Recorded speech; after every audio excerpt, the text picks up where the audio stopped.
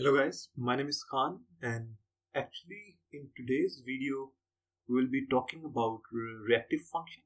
So what does it mean by reactive function in R? So actually all the functions that we are using, if I go, before starting about telling about you guys about the reactive function, I'm using this code file which I also have used the similar code file for my previous videos. If I execute it, I already have a dashboard here that I will be using, that I have made through rshiny. If I control all and then control enter, so this is the dashboard that I have created, and I have user slider input, some text input, and then I'm outputting bar graph and a data table. So if I, and this slider input is animated and played, it keeps on changing according to the data. So I will just close it. So as I was saying, that what are the reactive function, as this video is about reactive function. So the reactive functions, so all the functions that we have used, the functions like render table or render plot or render text, are all kind of reactive functions. So whenever input variable change in rshiny, so as you guys know that in under our user interface we have defined some input variables. So whenever the input variable change, the rshiny look to update the output variable by using these reactive functions. So suppose if, as you can see, that I have created this slider input in this code, and the ID, the slider input is capturing the year variable. So when the year variable gets changed under the input, then rshiny will come and see that how this input will impact our output through using these reactive functions. So as I said, that render text, or render plot or render table are all kind of reactive function. So suppose if I execute my code again, control A and control enter. So actually our this slider inputs allow us to control our input variable. So currently, as you can see, that my slider input is by default at 2005. That's why my output is showing accordingly to my slider input or my input variable, and I am seeing only the 2005 data in my data table too, and the graph is also bound related to that data. I suppose if I move to this cursor to some 2007, so now my input get changed, and because we have used reactive functions, so rshiny have automatically updated my output according to my input change. So that's why these functions are called reactive functions. But you can also make your own reactive functions too. So one of the most important reason is of making your own reactive function is that it will make your life easier, and then it will allow you to not to keep on writing the same things again and again. So in this example, in this code, if I'm currently under my server where I am mentioning how I want to output my data result. If you see that where I am rendering my plot, you can see that first I imported the data, assign it to object data. Then I have done some manipulation in that data. I have taken the log, natural log of my employment rate variable, and then I updated the same variable. And after that, I have told rshiny that which segment of the data I want to use, and that data manipulation is based also on the input variable which is coming from the user interface, and then I am plotting it. But further, if I go down where I am rendering the table, I'm again using the same commands again.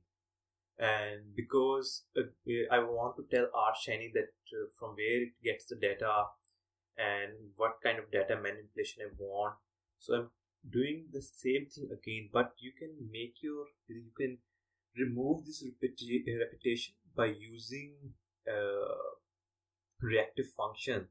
So now I will tell you guys that how you can create a reactive function. So as I want to remove this repetition of these line and these line, because both of them have the same code, so therefore I will start my writing down my reactive function before line 33. So I will be here, I will start writing my reactive function now. So first thing is that what will be the name of my reactive function. So I'm just saying data underscore r. You can name it whatever you want, and then I will assign, use assign this arrow or assign sign, and then I will use the rshiny built-in function which is reactive, and after that I will start writing down my line. So as I said that I want to create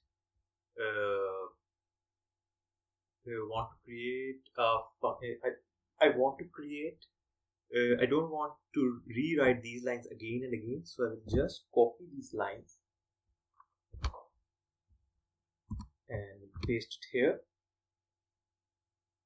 And in the end, because in the end I have to tell rshiny that what thing to return. So what will happen is that first, under this reactive function, whenever I will be calling in my code this data $r, the rshiny will come import this data set and assign it to a object data, and then it will do a natural log of a variable within that data set, and then update the same variable with the log values, and after that it will create a subsection of my data based on the input year, and after that I will be saying return. So the output of this reactive function will be based on my return command. So I will be saying return data, and this data object will be the last data update which we have made here. So before going further, I think it's a good idea that if I'm able to show you guys how the data looks like. So if I just double click my data, so the data is very simple. So this is the same data set that I have also used in my previous videos. So I have employment rate, country, and year. So in my reactive function, first it will import the data, then it will take the natural log of my employment rate, and then take the subsection of the data based on the input year. So as you can see, my year variable is starting from 2005 to 2018. So I'll just close it. So now I have created my reactive function. So now these rows are kind of redundant for me. So I will comment them out by Ctrl Shift C.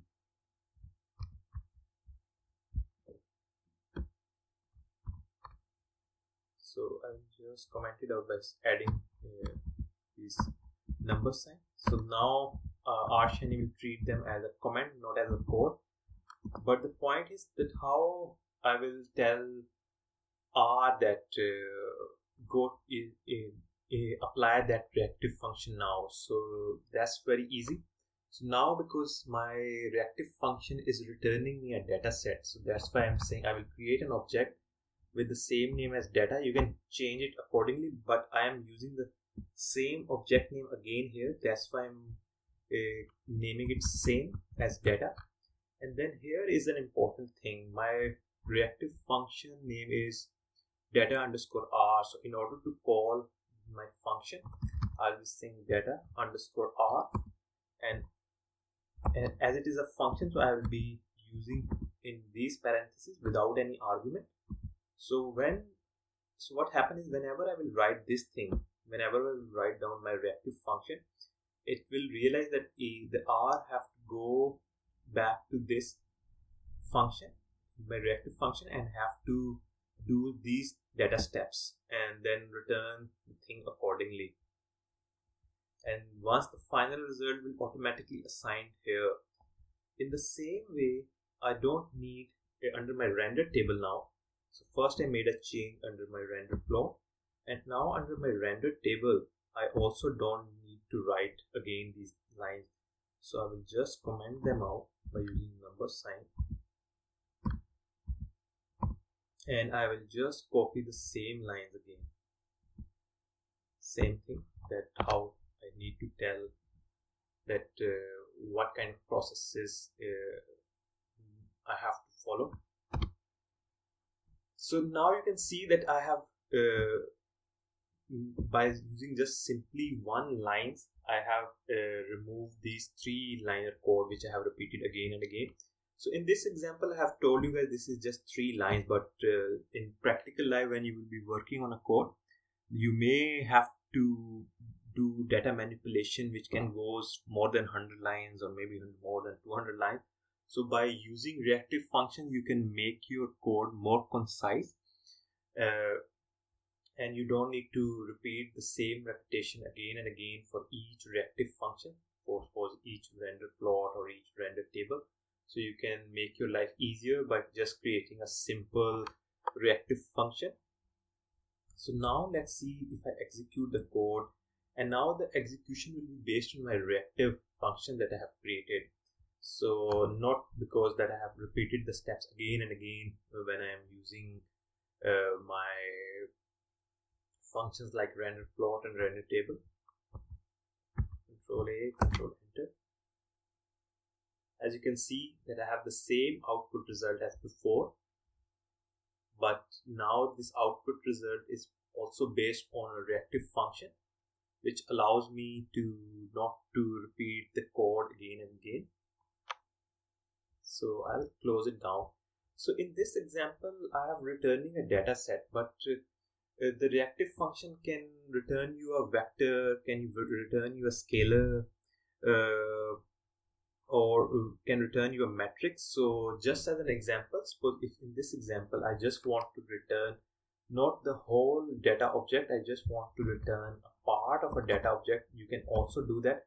Probably I will get an error because my plot is based on all the variables of my dataset, but here I'm saying just return me the year variable which is in my dataset.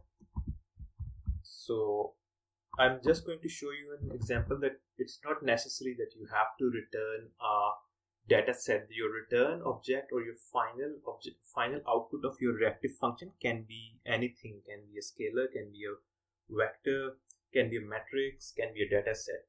So now if I execute this, as I told you that my graph, I got an error for my graph, but for my data table I didn't get an error because data table can output a vector or a segment of the dataset. So in this video, we have gone through quickly about the reactive function and how you can use the reactive function to make your code more concise, and it will allow you to not repeat the same steps again and again under your server functionality while you will be mentioning it. So thank you for watching the video.